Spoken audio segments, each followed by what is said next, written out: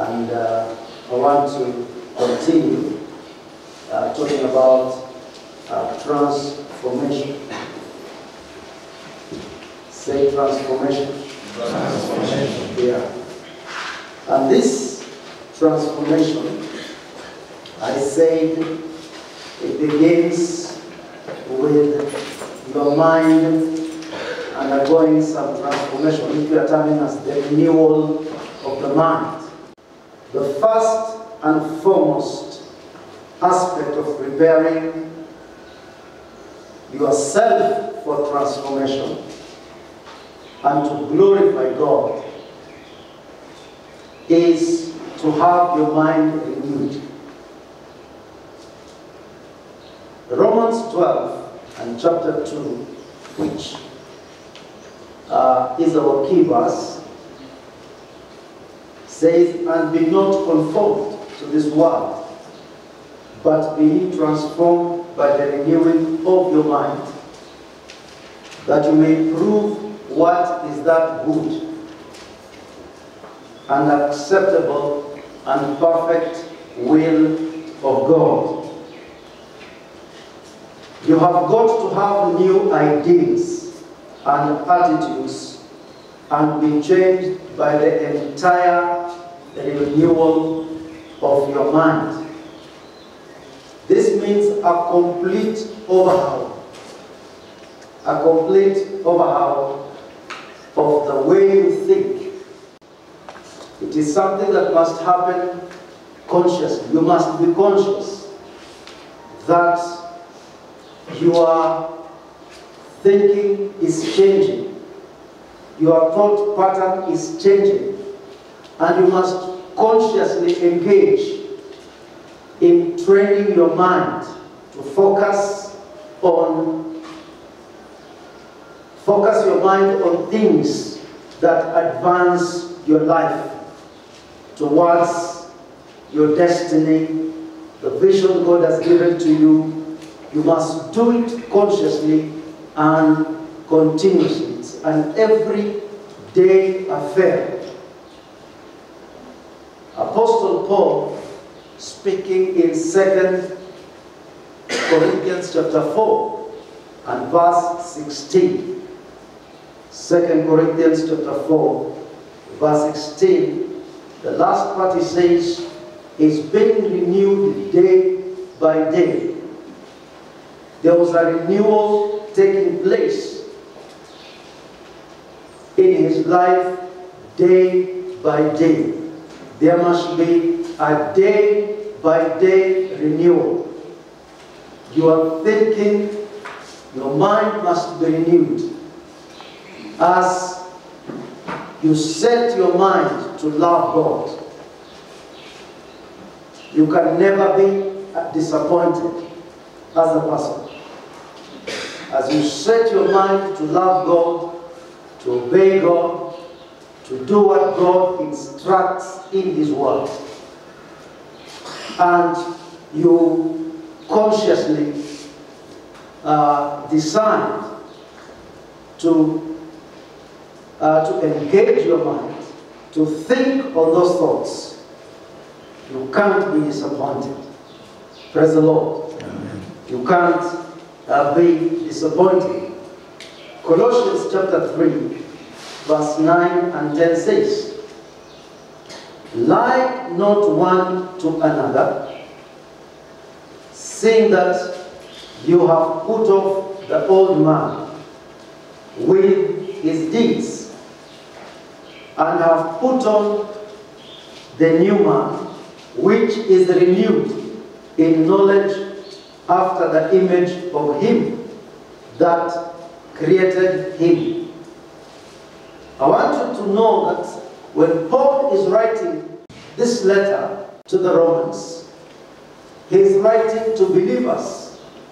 He is writing to people who have given their lives to Jesus Christ, people who are saved. And he's saying, "Be ye transformed by the renewing of your minds." So the transformation is seen after your mind is what? is renewed. Now, we are saying here that then it is possible to give your life to Jesus, but not see transformation in your life. Is it true? Because your mind is not what? Your mind is not renewed. Your thinking pattern is still the same. It's the same. Like a person who has not known God. You still carry the same, you have still the same strongholds, the same opinions, the same ideas. Your thinking is still that of the old man. But Apostle Paul is saying, be renewed. Be renewed.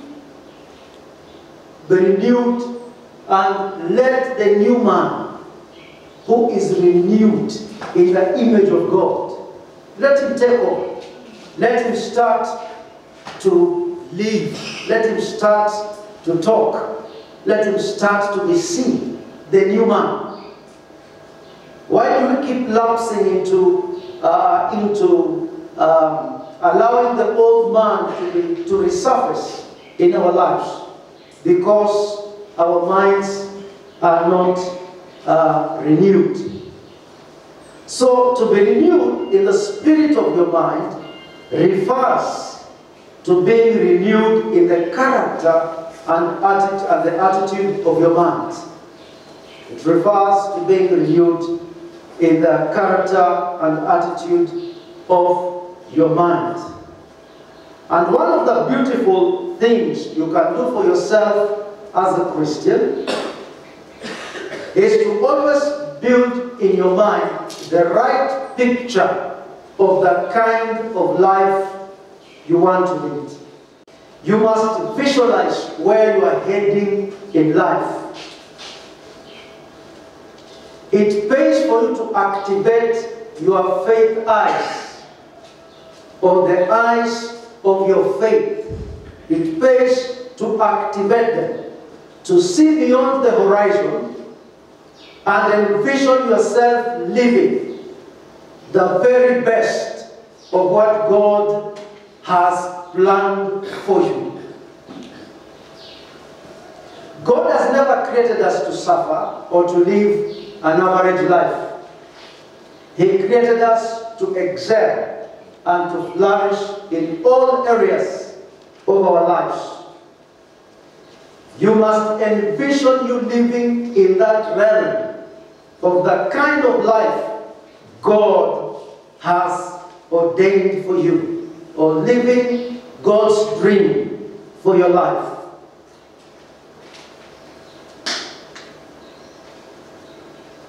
Romans chapter 4 verse 17 says, as it is written, I have made you a father of many nations, before him whom he believed, even God, who quickeneth the dead, and calleth those things which be not as though they were. God is talking about Abraham in this verse. And the Bible is saying that it's talking about God who brings to life. To quicken is to bring to life. To bring to life things that are dead. May God bring to life your vision, amen, amen. Your hopes, your dreams, and everything. Let God bring it to life in the name of Jesus. Amen. Amen. So, God who quickens, who brings to life things that are dead, and calls those things that are not as if they are. God called Abraham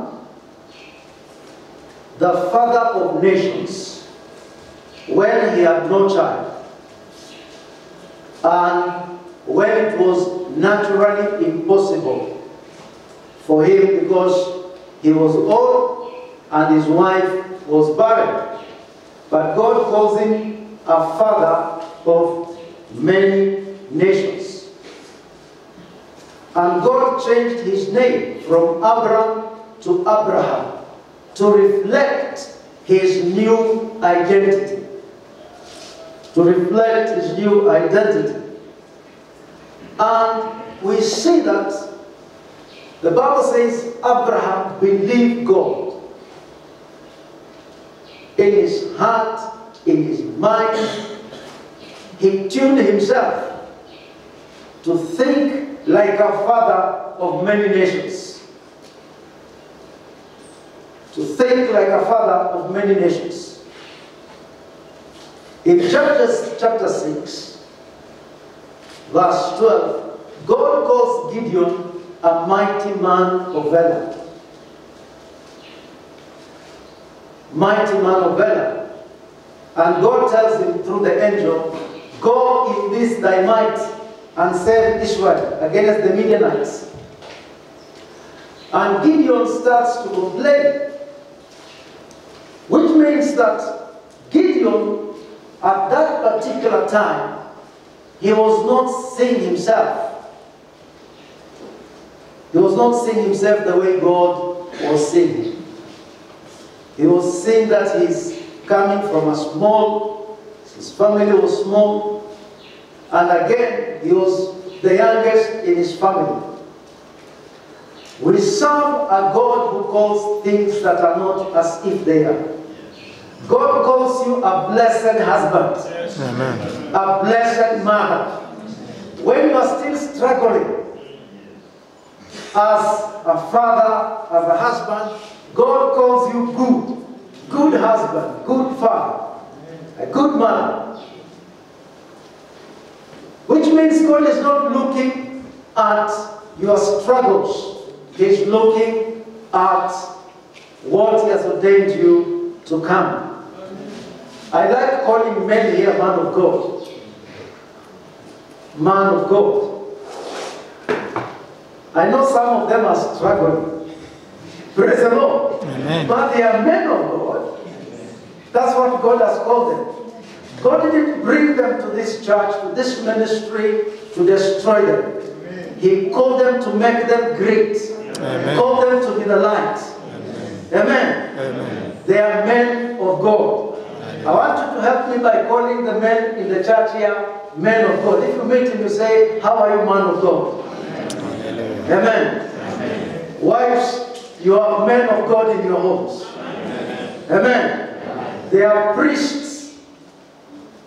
They are prophets. They are kings. They are men of God. Hallelujah. Amen. God has blessed you with a man of God in your home.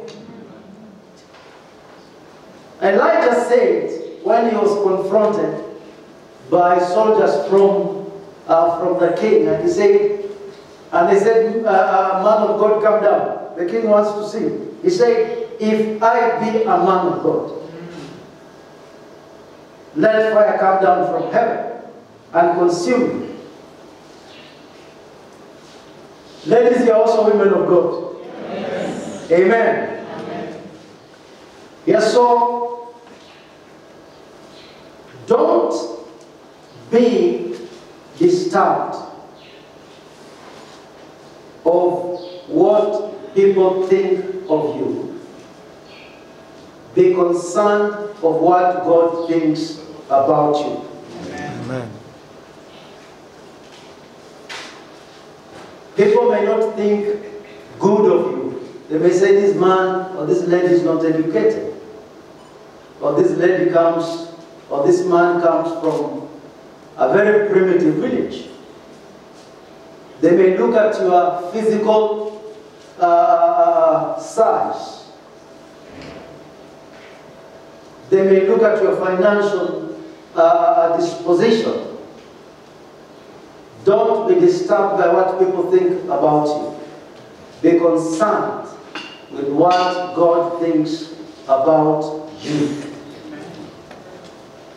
God says in Jeremiah 29 verse 11, I know the thoughts that I think toward you. Say me. Said the Lord, thoughts of peace, not of evil, to give you an expected end. May your expected end in the Lord come quickly in the name of Jesus. Amen. Amen. Amen. And may you reach your destiny in God in the name of Jesus Christ. Amen. May you be favored beyond your contemporaries. Amen. May you excel and be a great man, a great woman, in the name of Jesus. Amen. Amen.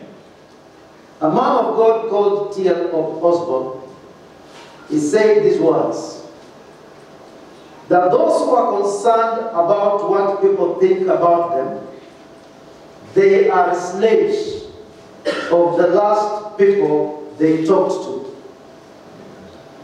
Those who are concerned about what people think about them, they are slaves of the last people they talk to.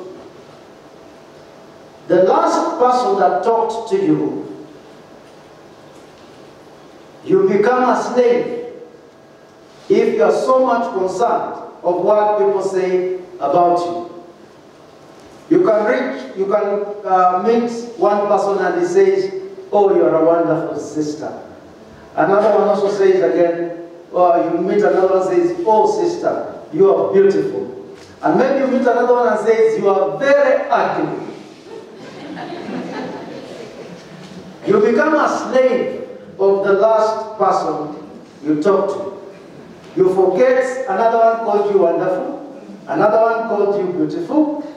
You only remember the one that called you what? Yeah, called you ugly. So I want to encourage you. We're not learning this. We want every person to make progress in his life. We want to see every brother, every sister, every family living and reaching their potential in God. We want to see people blessed. We want to see people rising in ministry, rising in their careers. We want to see people moving forward. That's why we are learning this. And we are saying it has to happen fast. Where? In our minds. The mind must be renewed. The mind must be renewed.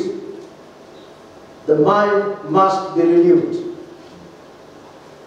When God saved my life, and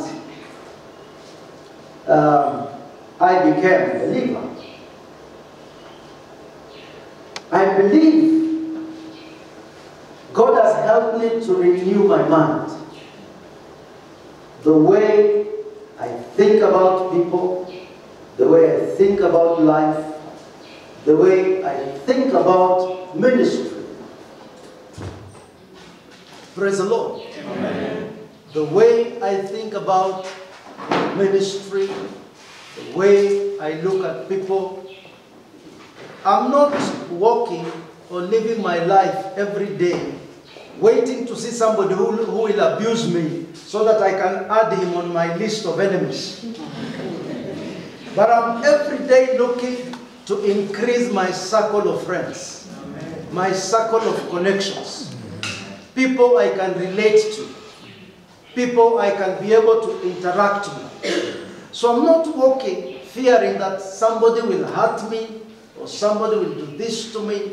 And even if somebody did something bad to me, one thing that God helps me is I'm very easy to forget. I will not think about it much. And I make progress. I want to encourage you.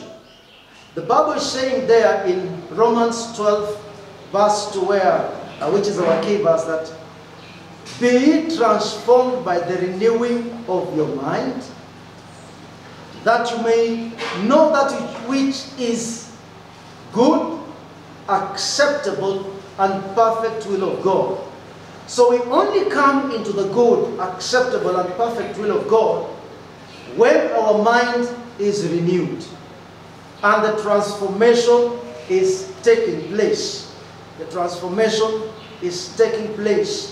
then we are able to come to that good, acceptable, and perfect will of God. I want to encourage you that it is you who can limit yourself, not the devil. The devil has no power to limit your life. I want you to know that. You only limit yourself by your thinking. You are able to live the life that God has ordained for you.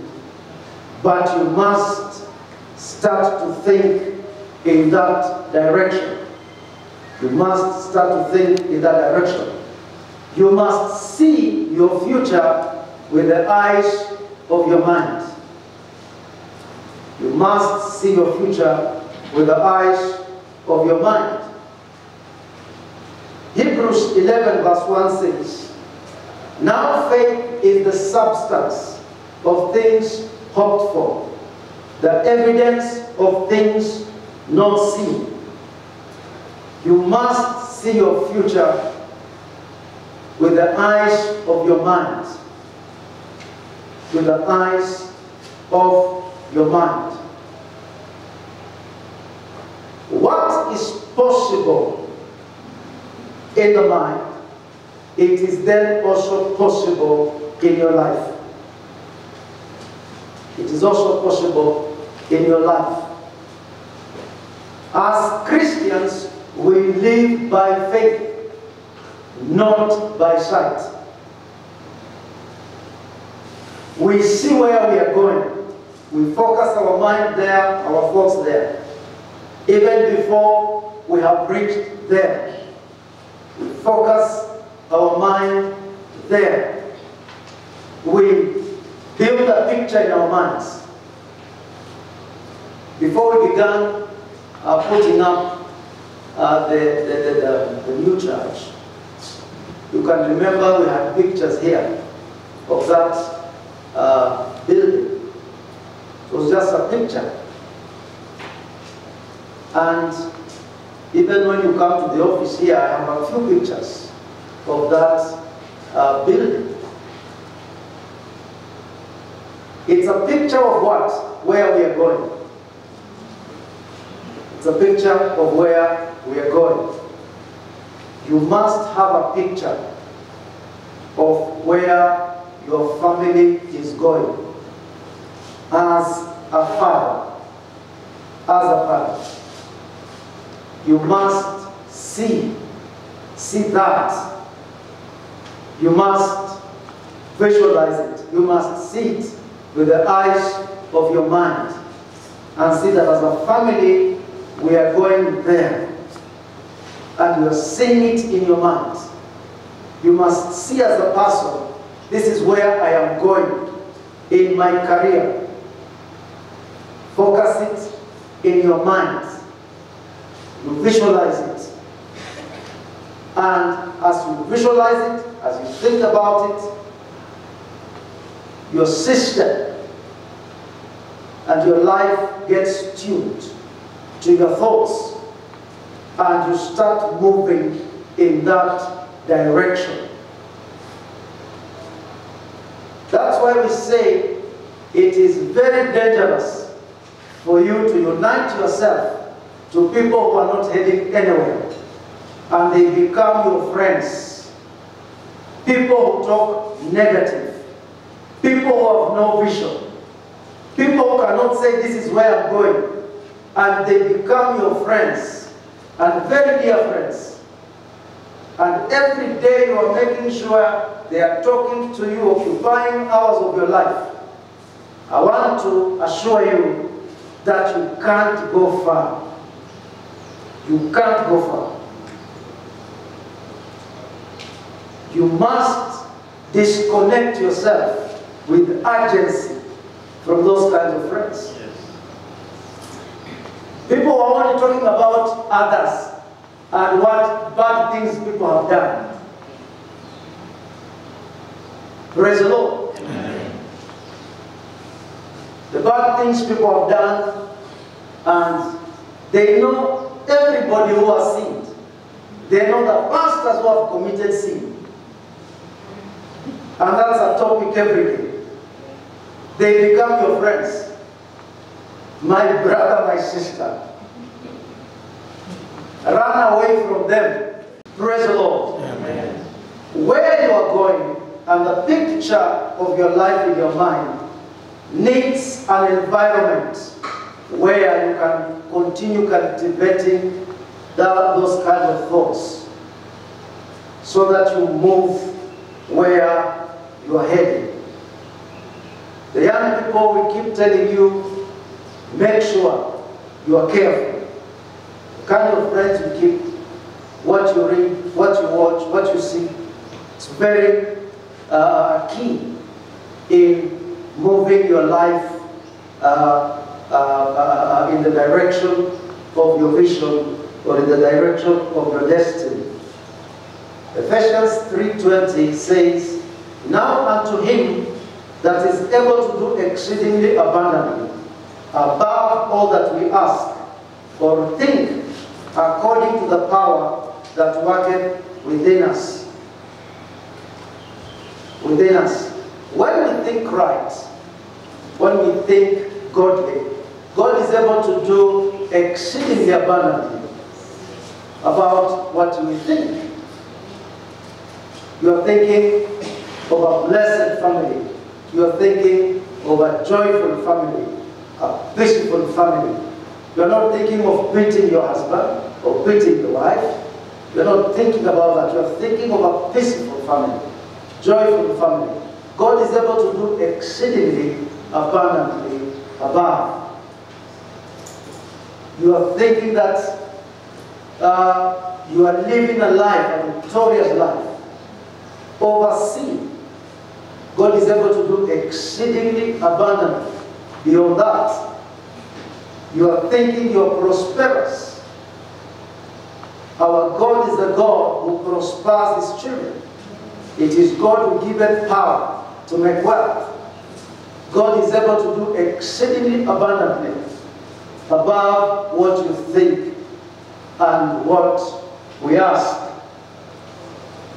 I want you to know this as when your thinking changes, your talking changes, your decisions change, your actions change, your relationships change, your performance changes, and ultimately your results change. If your thinking changes, your talking will change, your decisions will change, your actions will change, your relationships will change, your performance will change, and ultimately the results will change.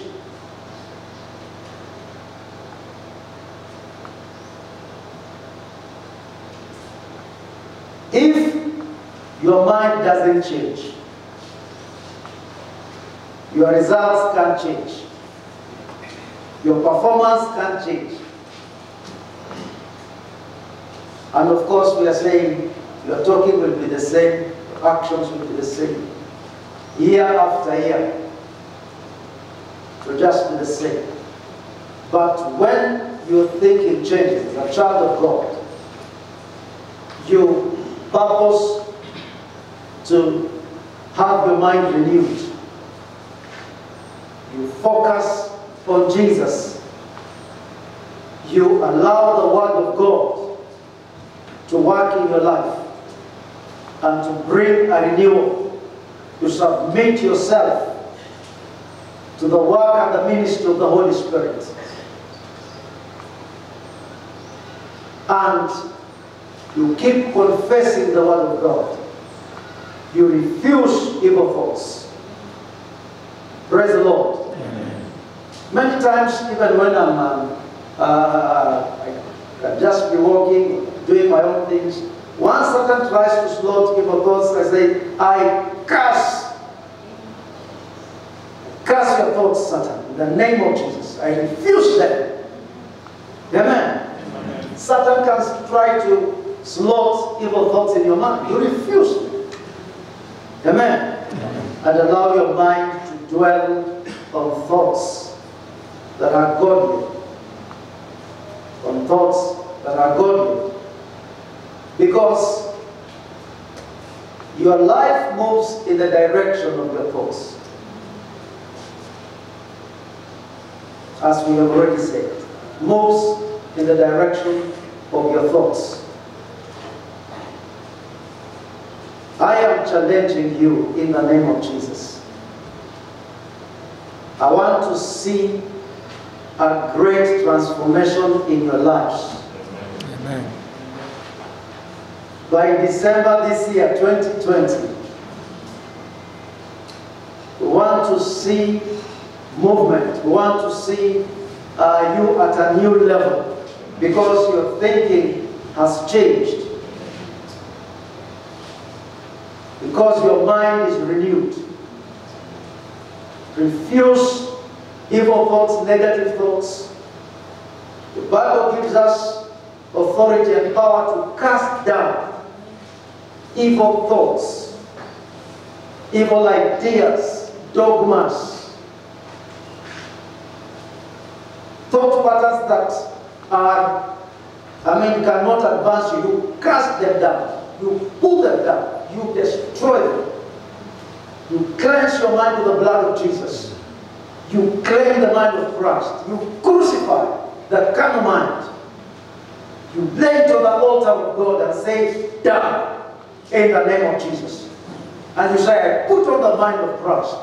And you refuse evil thoughts.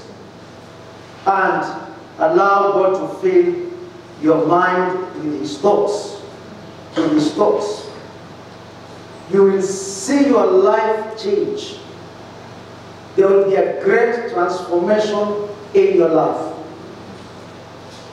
Things that have been disturbing you, they will disappear. Amen. The weaknesses, the shortcomings you have been having, they will all disappear. Amen. Praise the Lord. Amen. Many of the things we do are not instinctive. They are things we take time to think about. Before you abuse a person, it's just not instinctively you decide to abuse, but you decide. You say, if I meet Margaret, she will see me today. Before I got saved, I was a very bad person. She will see. And when you meet her, you begin abusing her. Serious abuses. You are thinking about it. It doesn't do anything when you abuse a person or insult a person. When people abuse you, forget about it. Don't even think about it. Even if I had somebody to talk bad about me, I wouldn't be bothered. Oh, come here, sit. What did you say about me? Hey, praise the Lord. I'll be wasting my time. I should engage in prayer, should engage in reading the Word. What a person says about me doesn't count. It's what God says about me. Amen. Amen. We don't move forward by what people say. People can say you're a dog. People can say you're a what? It doesn't make you a dog. You are fearfully and wonderfully made. You are a chosen generation. You are a child of God. Hallelujah. You are the apple of God's eye. Amen. And you're moving from glory to glory, favor to favor. Hallelujah. So I challenge you that let our minds be renewed. Let us think godly. Let us refuse evil thoughts. Let us resist the devil. Let us experience the transformation that God wants us to have. Amen. Father, we thank you this morning that you love us so much and you've allowed us to be here to celebrate Jesus Christ, our Lord and Savior. We thank you for the worship. We thank you for the word. I thank you for my brothers and sisters. I pray in the name of Jesus, you may deliver them from wrongful thinking.